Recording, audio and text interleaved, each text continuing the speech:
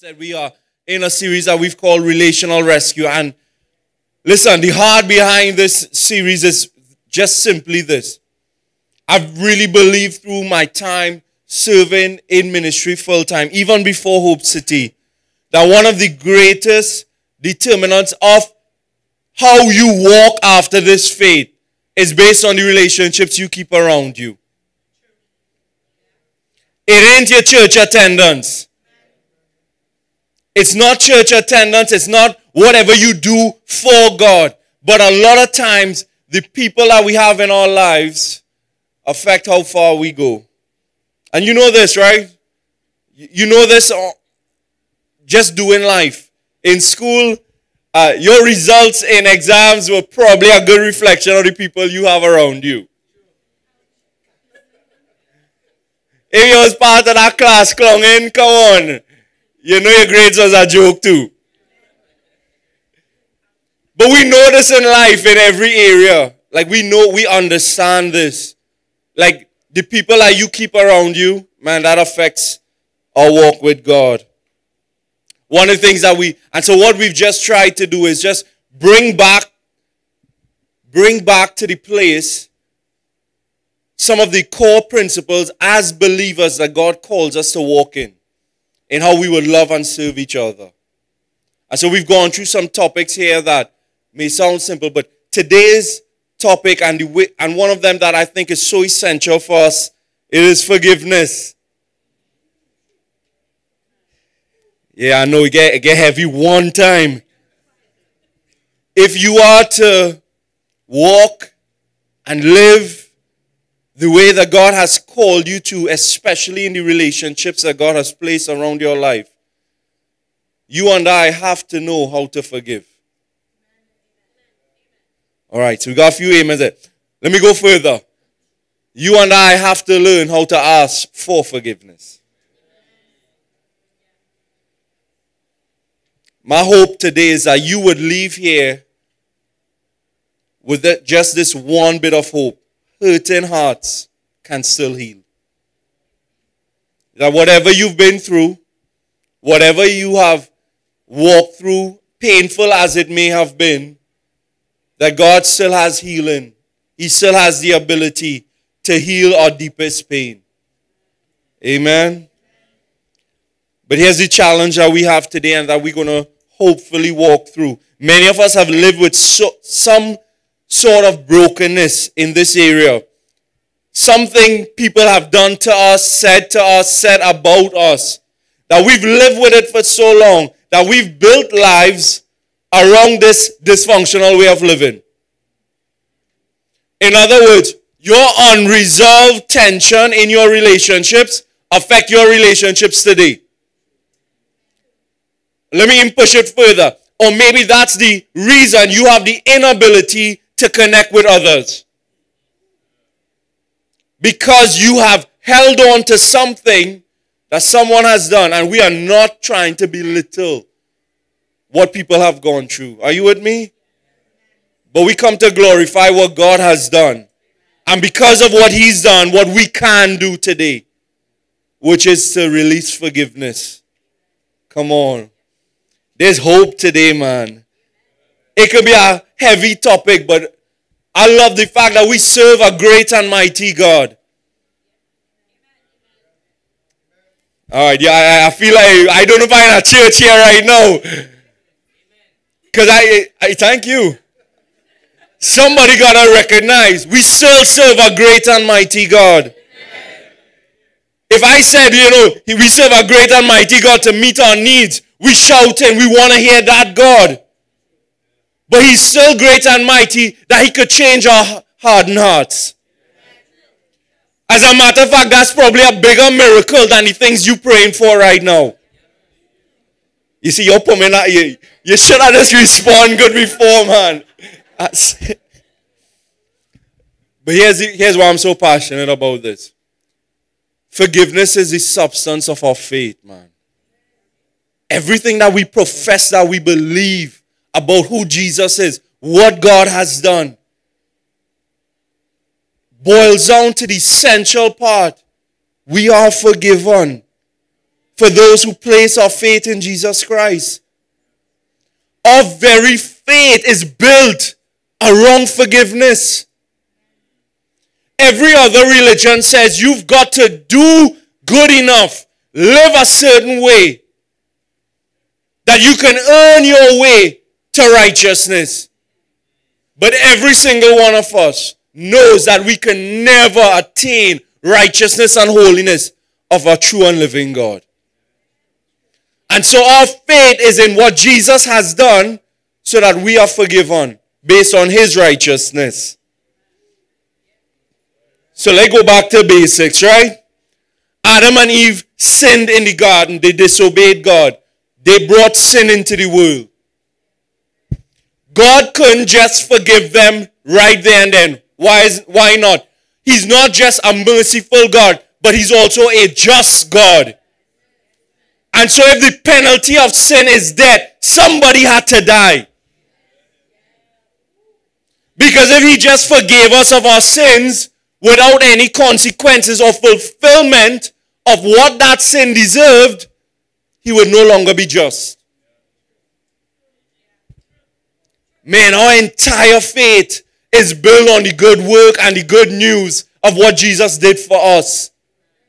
That we can stand in confidence that we are now forgiven. God is merciful, but he remains just. And that's where he sent his son Christ to die for us. Man, I want to tell you, everything that we profess and believe is grounded on the fact that we are forgiven because of what Christ has done. And if our faith is lived and believed through such revelation, how much more we who profess Jesus Christ should be forgiving others. God demonstrated his love first where he sent his son. The Bible says even while we were his enemies. Come on. God took the first step in reaching into mankind to save us. Christ was even obedient to death on the cross. So how much more for those of us who are called to follow and become more like him, how much more are we called to forgive? You see, I think when we hold that unforgiveness or we refuse to forgive or even open the conversation to do that, we are rejecting the very thing that Christ has done for us. The mark of Christians should be marked more than in anything in the way that we forgive, man. Come on. That is what we hold on to and claim. And if we have to be like him, should we not practice what we have been blessed with?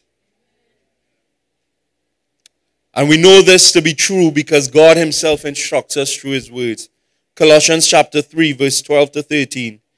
So as those who have been chosen of God, holy and beloved, put on a heart of compassion, kindness, humility, gentleness, and patience.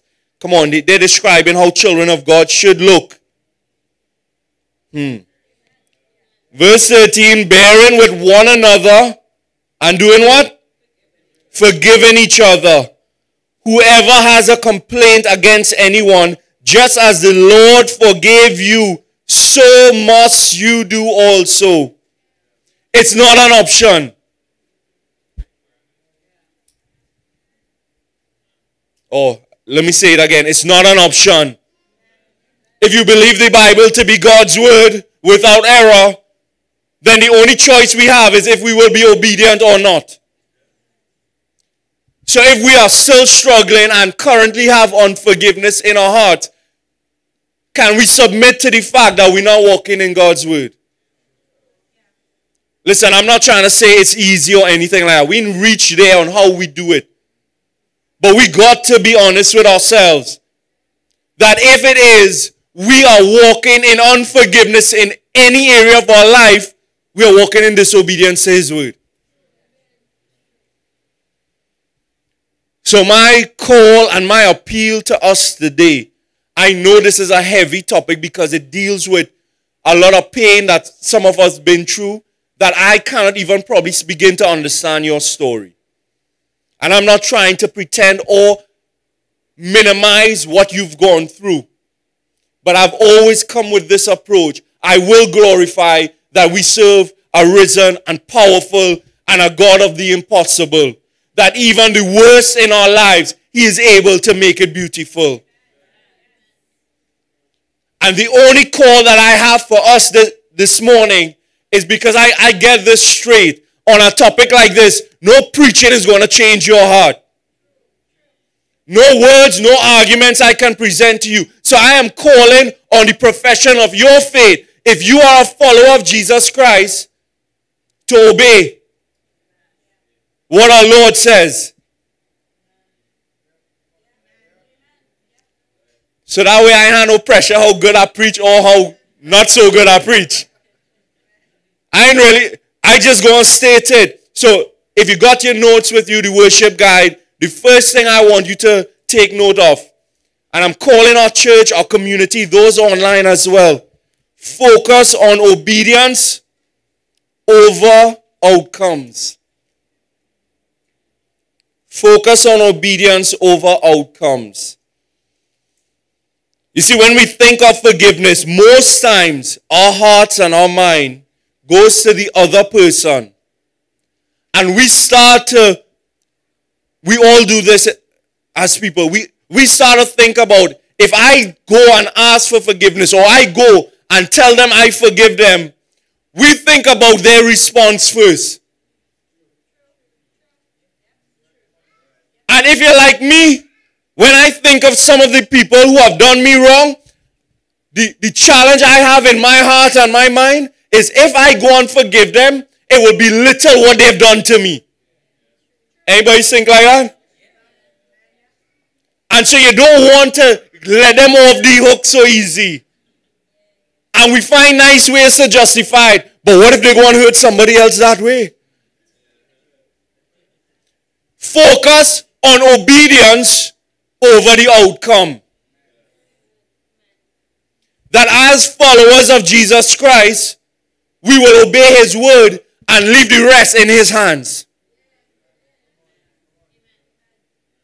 So, you thinking about someone that you know you didn't have it so right with. You didn't leave on good terms. Whether it's a job, whatever. A family event. Because you all know family could rub you the wrong way. Hey! Yes, sir. Oh, good. I love it. I love it. Whoever it is, when we think about doing what God has says, it's difficult sometimes because, let's be honest, our human nature, we want justice still. We want justice. Let's be honest. Someone has done wrong to us. Yeah, we want that justice. We always wait for feelings to lead. The biggest problem, even within the church, that we've adapted from the world, is that we wait to see how we feel first before we take action. I am praying for this community. Let choices lead, then feelings follow. Choices lead, feelings follow. We choose to do what is right and be obedient to God, and I promise you the feelings come after. We are not called to live by how we feel, but we are called as followers of Jesus Christ to live in obedience to His word. Even and especially when it doesn't feel good.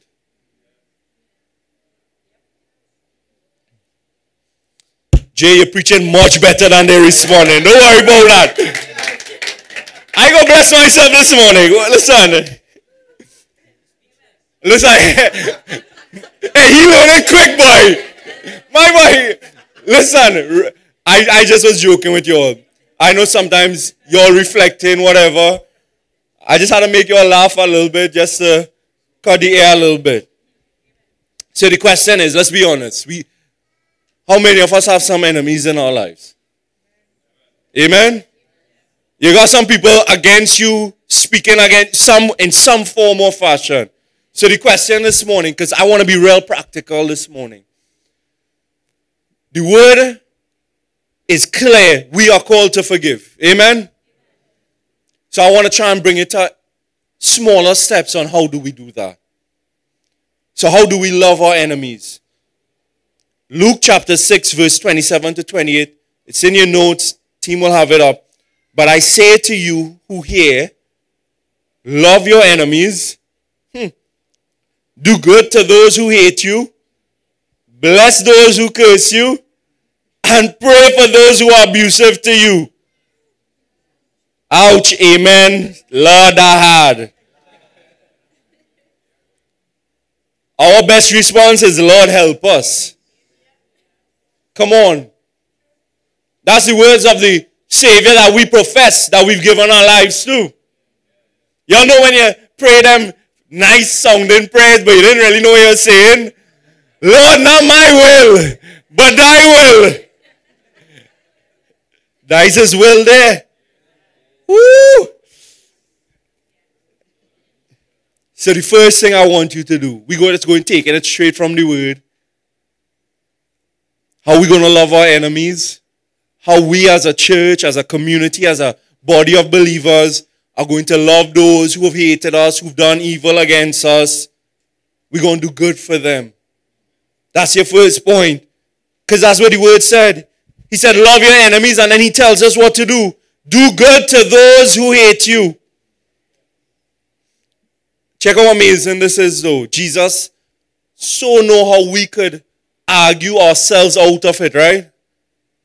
In a few verses later, verse 35, he repeats his instruction. But love your enemies and do good. And here's what he says. And lend expecting nothing in return, and your reward will be great. And you will be sons of the Most High. For he himself is kind to ungrateful and evil people. You know who he talking about there? Us. You're thinking about the person who doing evil against you. No. We are the evil and ungrateful people. Because if he first loved us, that's how we are able to love others. So, how do you do good? And I love that he gave them a practical thing. In their culture, lending and borrowing money was a natural way of living. So when you read about servants in the Bible, guess what? They're not always slaves like they were conquered. Because someone would go into debt for someone, they would become a servant to pay off their debt. It was a normal thing. So Jesus is saying, listen, to your enemies, when they come asking, lend them and don't expect it back in return. So I ain't going to tell you, give your money away to anybody. But here's the principle in it. Because here's what I do understand. I'm saying to a group of individuals here and those online, do good to your enemies. But that there is no one formula that fits every person's story. Let's be honest. For someone who's been through abuse, doing good for that person is still staying away from that person.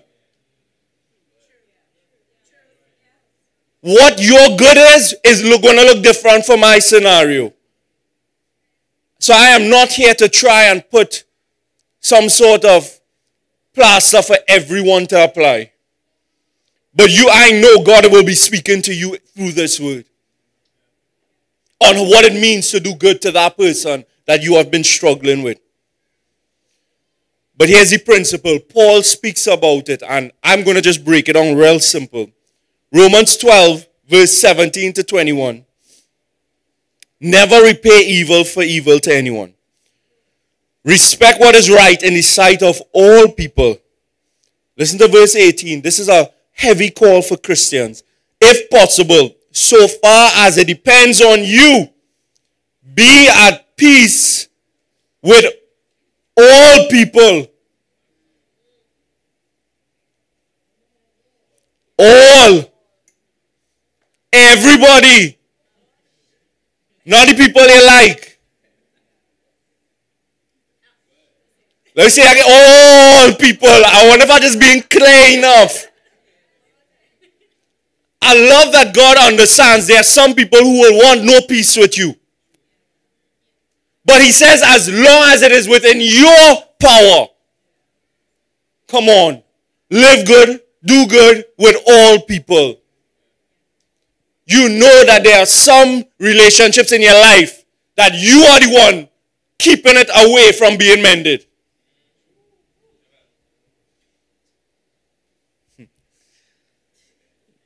Verse 19, never take your own revenge, beloved, but have room for the wrath of God, for it is written, vengeance is mine, I will repay, says the Lord. Now verse 20 is something that, let's deal with this. But if your enemy is hungry, feed him. If he is thirsty, give him a drink. For in doing so, you will heap burning coals on his head. Verse 21, do not be overcome by evil, but overcome evil with good. So if your enemy is hungry, what you do? If they're thirsty, you give them something to drink. We need to correct some doctrinal error here. If you've been like me, when I read that verse, I used to do good to my enemies, hoping that judgment will come. Come now, man. Y'all don't pretend like some of y'all ain't do that. God, how many of you pray? Coals of fire on their head.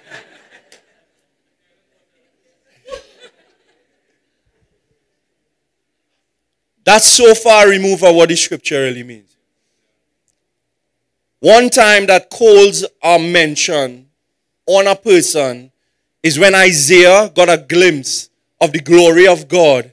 And his response was, woe is me, a man of what? Unclean. And then what was the coal used for? To purify him. When we do good to our enemies, it releases the power of God to do good in them, to purify them.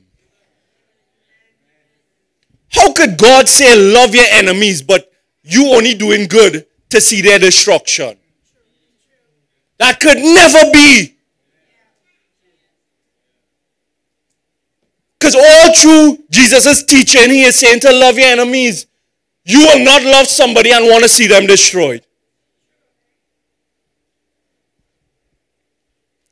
But here's the principle and the practical application. For those that you have been wronged by, where you know there's a struggle, how do you do good? You meet needs. The Bible was very simple in that. If they're hungry, you feed them. Now, not every person is in your sphere. Like they're not around your circle all the time. But if one of your enemies is in your sphere of influence, in your community, in your space still, and you see a need and you are able to help them, your response as a believer is to do what? Meet that need. And by meeting the needs of those who are against us, by God's grace and his sovereignty, maybe he will save more people. You don't have to wait for the feelings. Because you know the truth is, you may never get the feeling to do good to your enemies. But when their need is before you, choose to obey and do good for them. Just imagine what the church would look like if we practice this. Forget outside in the world right now. What would the church of Jesus Christ look like for the people that we have disagreements with if we could still love them the way Christ instructs us to? That even when they have a need, I know we don't agree here, brother or sister, but I saw you have this. I want to be a blessing to you.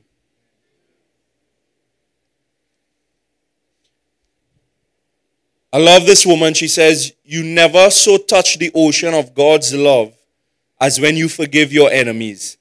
Corrie ten Boom. Anybody know who that is? She's a survivor from the Nazi war. A Dutch woman whose father was a watchmaker, and when Nazi Germany invaded and was killing Jews, her family would take the Jews and try to hide them and rescue them and save lives. They were found out and she ended up in a concentration camp. So the woman who's talking about loving your enemies has seen probably more evil than any of us have. There is something beautiful in being able to love those who seek evil against you. But to do that, I think for many of us, we have to let go of our ego. We have to let go of the ego. But that's not the message. But listen, to be able to do good to those who've done us wrong, it begins with the choice. The choice if you will forgive. That means I'm not telling you that you have the power to actually do it. Because let's be honest, in a room this size and those online, there are probably some dark stories here that some of us would not survive if it had happened to us. And I am not here to speak as if this is something easy to do. But the choice of obedience to say, God, some of us may need to pray this way. God, I hear your word. I want to forgive, but I don't know if I can. Help me. Come on. That's why I said at the beginning, the power of this message is nothing in what I deliver, but it is in the power of God to touch your heart and your mind, and not just to touch it to convict it or to reveal his word or his truth, but it is the power to change us, to be able to actually, not in word and just deeds that sometimes, but to truly love people who've done us wrong. Only the power of God is able to do that. Y'all with me? And so, to do good starts with your choice.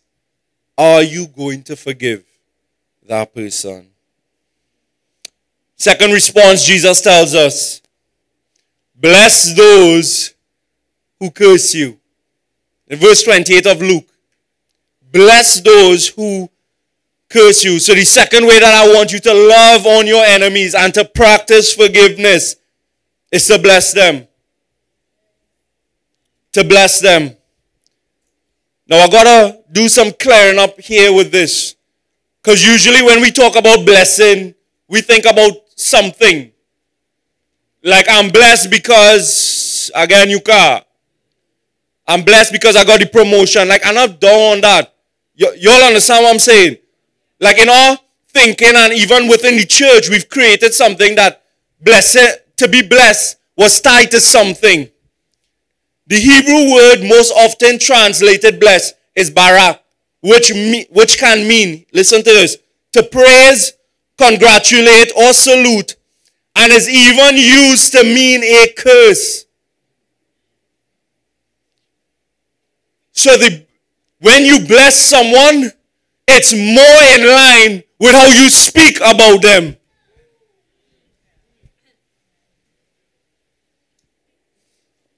I know that.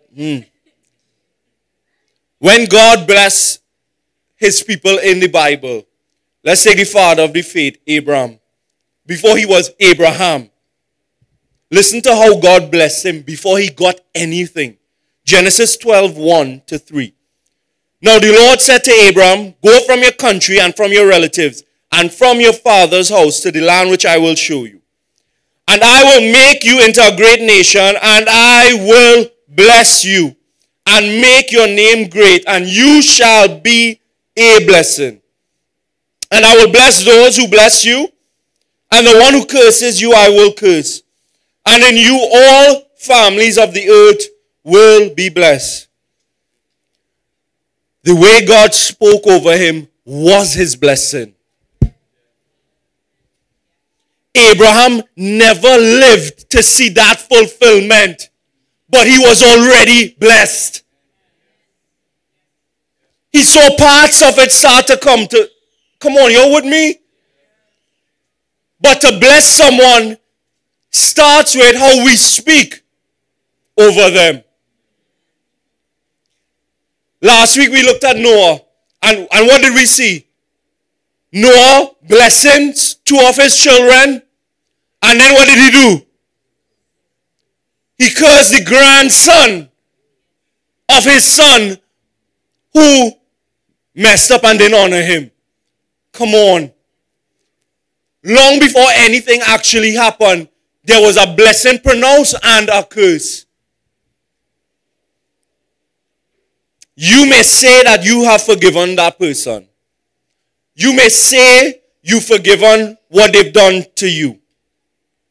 But if you and I was to look at your life and how you speak about them, how you speak to them, or how you even just recall what happened between you and them, will we come to the conclusion that you bless them?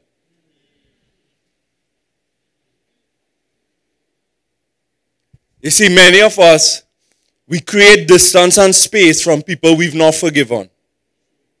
Hear what I'm saying? And we say because we don't have confrontation with them, that we've forgiven them. Come on.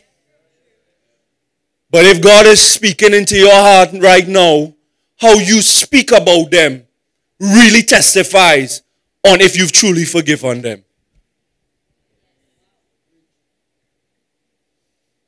I gave you the scripture last week and it's coming back again. James 3, 9 to 10. Talking about our tongue, with it we bless our Lord and Father, but with it we curse people. You have been made in the likeness of God. From the same mouth come both blessing and cursing. My brothers and sisters, these things should not be this way. We cannot keep saying that we've forgiven someone, yet we speak the worst about them.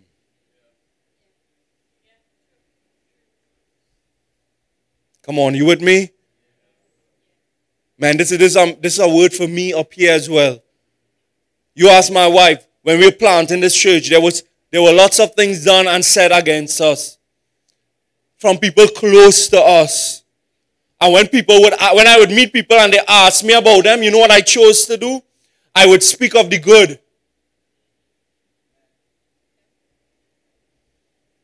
It wasn't just honor. It's because I had to keep my heart right. And I'm asking you to reflect, take note of how you speak about those people who've hurt you, and be honest in your own heart. Have you truly forgiven them? Can you actually obey this word in loving them?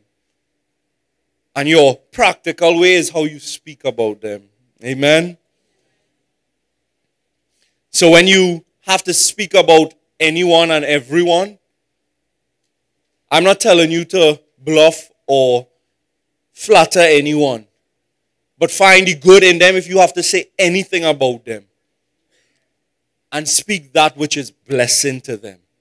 Come on. Testify about what that person does good. What they've done well. And if you can't find anything, ask God. Come on. Our hurt, our ego blinds us. And let me caution you with something. And I learned this in the depths of a lot of betrayal and hurt in my own life. People who've been faithful to you for a long time, do not lose your love and respect for them in a season that they may have done wrong to you. Let me hit this in the area that I've recognized in this church that we have a lot of issues. So you see, when it comes to your parents, you fall out with them in a certain season of your life, but they were still good to you for more times than they were not good. Come on. You can still speak good of them. You can still bless them. You can still do good for them. This is the practical way of how we are going to wrestle through with if we're going to obey God today. Amen? Come on, is this helping you? Final way that we love our enemies.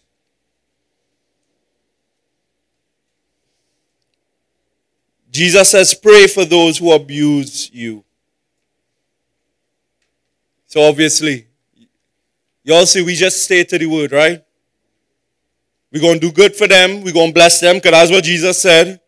Third one is we're going to pray for them. We're going to pray for them. There's a story, and if you've been in church, you know about it. It's the story of a guy named Job. And Job was righteous before God, and Satan wanted to test him. So the argument between God and Satan was simply this. Satan was saying to God that Job is only faithful because you've blessed him. You've done good to him. You've been well with him.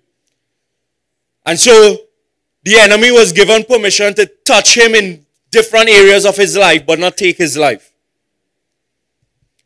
And so he lost everything. Family, his wealth, everything. His health, he lost everything. Lost all his children in one day. Even his wife turned to him and said, why are you so foolish? Curse God and die. Because basically the argument, God hasn't been good to you. Job had some friends, right? And we all have friends like this.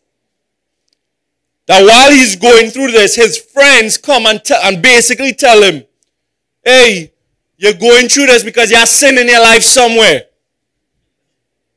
Come on, y'all with me?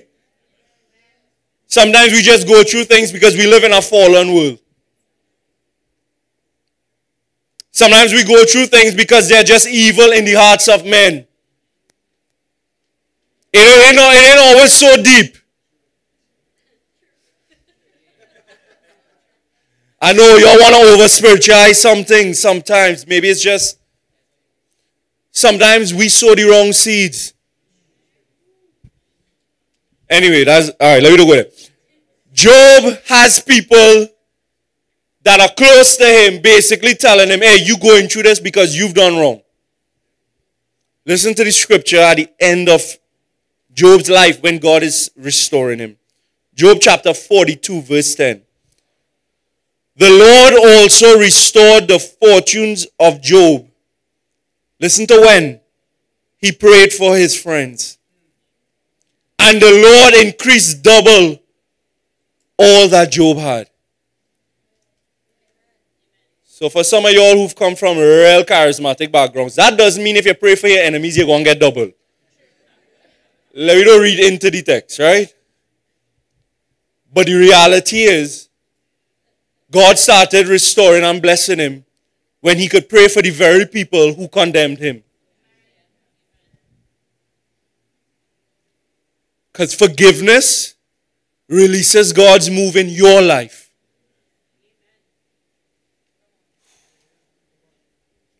Sometimes the thing that is being blocked in your life is because you will not let go.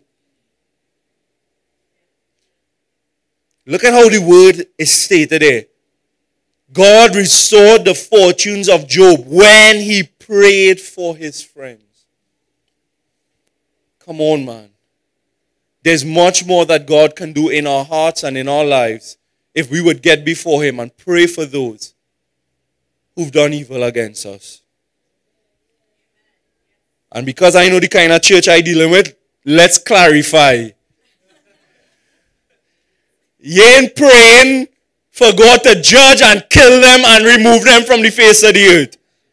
You all know you can find our Psalms that will help you pray that, right? Because David was not no joker. David praying, don't wipe them out, wipe out the entire generations, Lord. Wipe them off the face of the earth. I love that God could deal with our raw emotions like that. But when God says to pray for them, man, listen, if they're that evil, pray for their salvation. Pray that God would bless them. Pray that God would heal them. Pray that God would forgive them. 1 Timothy 2:1. First of all, then I urge that requests, prayers, intercessions, and thanksgiving be made in behalf of all people. So let me just break that down for you. The good, the bad, and the ugly relationships in your life, you call to pray for all of them. Come on. If we're going to be obedient to the word of God, then we got to confront these things. This series is Relational Rescue. We're learning how to live and build relationships in the integrity and the honesty of God's word. And as Christians, we have to forgive. And part of the way you know you're doing that is when you can pray for the very people who've done evil to you. I know it's hard. I'm not speaking down to you on this. Still a challenge for me in my life. So I'm not pleased or ever hear or think that I've gotten all of this together. But I know I've walked through a lot of what I've preached here today. Just walking through bringing this church to where it is today. And I promise you there's more freedom in our own hearts to obey God's word. You release the power of God in your own life when you obey Him, when you can love those who've done wrong, when you can do good for them, bless them, and pray for them. You see, prayer is connection with God. And this is where this word changes direction in the sense of it is only your connection with God. When you go before Him in prayer, and sometimes you don't even know how to pray for that person who's done you wrong. But the fact that you are bringing them in your prayer to obey God's word, man, God starts to work by His Spirit to change our hearts. There is no preacher, no sermon, no way of communicating that can do that. Only the power of God does. And so your choice today is, will I obey His word?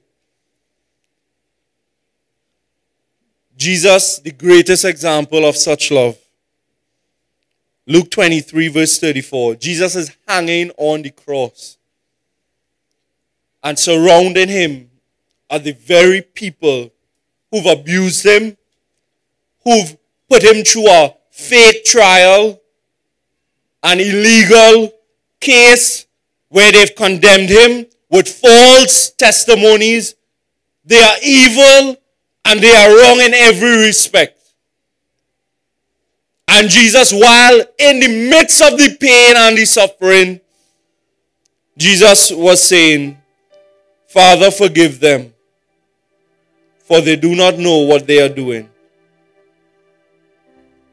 And while He's praying for them, they cast in lots, dividing His garments among themselves.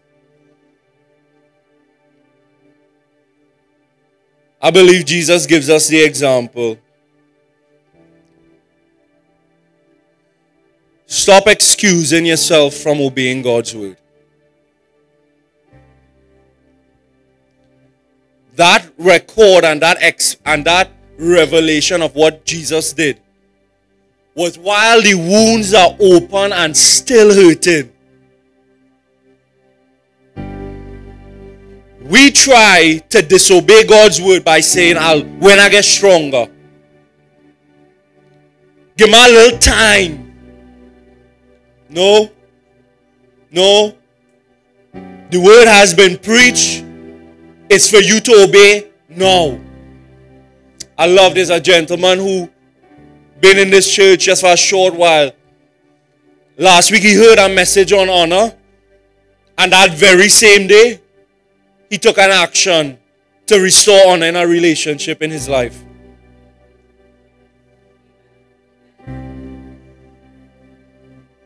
That's what God calls us to.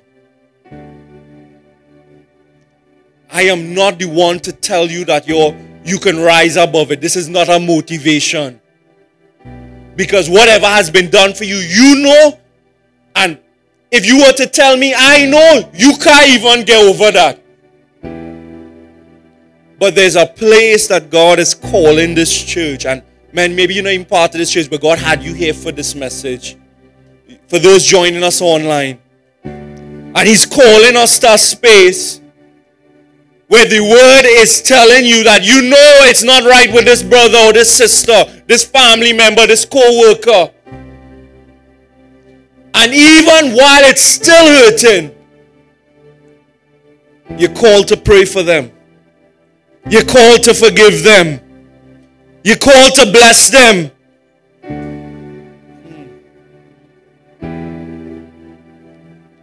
And it is only through the power of God. That's why our community met yesterday, and I told them, I want us praying for only one thing in this church right now. And that is for God's Spirit to move. We ain't praying for connect groups. We ain't praying for leadership. We ain't praying for structure or programs. For the rest of this year, this church is seeking God for one thing and one thing only. That you would move on our hearts. You would give us the strength to do what you call us to do. I don't have the ability to forgive some of these people who are coming against us. But God, I say, not my will, but you're going to have to accomplish that in my life. Because I can't do it. Anybody with me? You know what God's saying to you, but you know you don't have that strength. Today, God is speaking to us. But not just speaking. He's in this place. He's in this place to do what He alone can do. That is not the work of any preacher or anything. It's the work of a loving God who's touching places in your heart because He loves you so much. And He's saying, for you to profess to be my son and my daughter, we got to address this. And your call is simply to say yes to Him. Focus on what? Obedience over the outcomes. I can't promise you that they will ask for your forgiveness. I can't promise you they will even want to hear you saying that you forgive them.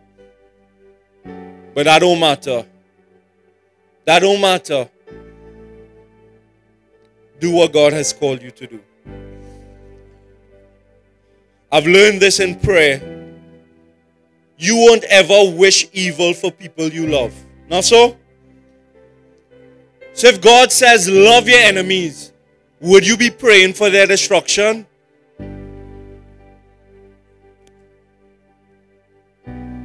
That don't mean God don't deal with your enemies, partner.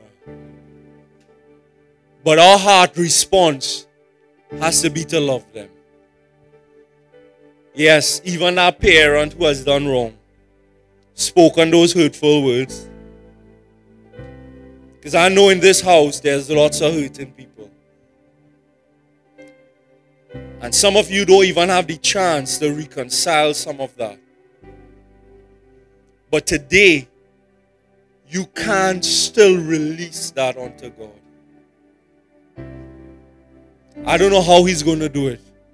But what I do know is, when He does it, you will testify. Look at what God has done. What should have destroyed me,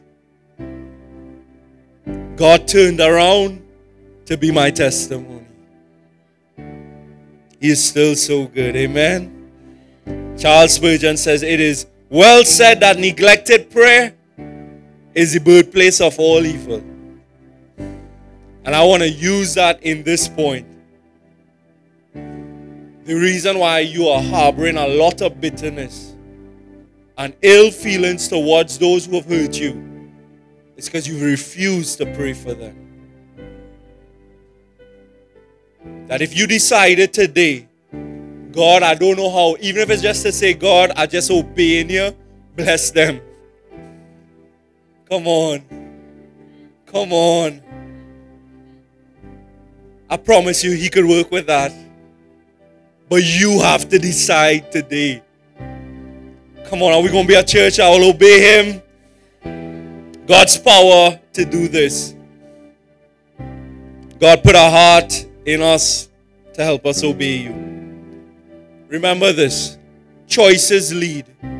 Feelings follow. Choose today to obey God's word. Forgive those persons in your life and leave the emotions and the restoration to your good shepherd. He leads you by still waters and He restores your soul. God's not done with you yet. I said He's not done with you yet. I came to say if you've got breath in you, there's still hope. And I want to declare over your lives, wherever this word is meeting you, that your best is still ahead of you. Y'all know I know prosperity preacher. But your best is ahead of you because you will release the shackles of unforgiveness and walk in newness and a new walk in new power with your God. And the mountains that are before you will be brought low because He is able. I'm believing for restoration in this house. By the power of my God. So your application. Yes. This is the most important part of the service, you know. Because we are being a church that are not hearers of the word, but. So your application. Make the move today to loving your enemies. So unblock them. Boom! Shots fired. Unblock them and send the first message. I said unblock them and send the first message. And the first message is not that I know you're sensitive and you might have taken what I said in the wrong way. Error! The message starts with, I am sorry. Woo! Hey, we ain't come to mess around here, you know. I love you too much to let you just feel good about a message. But I love you enough to put the hope before you that God is moving and working in your life right now. But you don't just leave here with that as enough. You got to take this step. So today, you're going to send that message. Romans 5:10, and I'll tell you where I get it from. For if while we were enemies, we were reconciled to God through the death of His Son, much more having been reconciled, we shall be saved by His life. And not only this, but we also celebrate in God through our Lord Jesus Christ, through whom we have now received the reconciliation. So you want to know what I'm talking about here? Our people is make fun of me when one sleep up, one sleep down. And they take pictures and mess with me. So, sorry. See all Israel mess with me. I know here it is. But I do that just to break the heaviness. The scripture says, while we were His enemies, Jesus was sent to die for us. So when I say take the first step, I'm asking you to be like Jesus. You say you love him. You say you follow him. You say you want to be like him. So be like him, yeah. Take the first step. So I'm so serious about this week.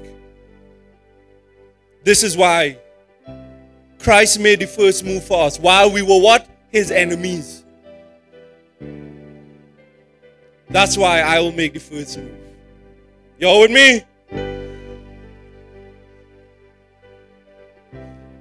God is so good, amen? That he brought you here because he's doing a work in you. Come on. He didn't leave you where you were. I know you think somebody dragged you to church. No. It was God's Spirit that brought you here. Those who are online, it's ain't no by no chance.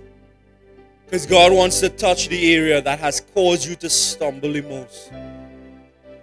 How could we serve our God, celebrate his forgiveness, and we will not forgive? God loves you so much that he's been arresting your heart all through this word, even before you came in here.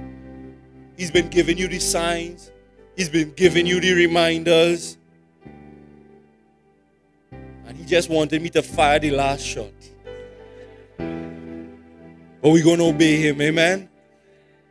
I know we normally pray here, but I'm going to ask you to stand to your feet. And if you feel like God has been speaking to you, see, I feel like it's not just in our mind, but we're going to take action. So as I pray, if God's been speaking to you to give up on something that you've held on in a relationship with, just do the posture that he works best with. God, I surrender.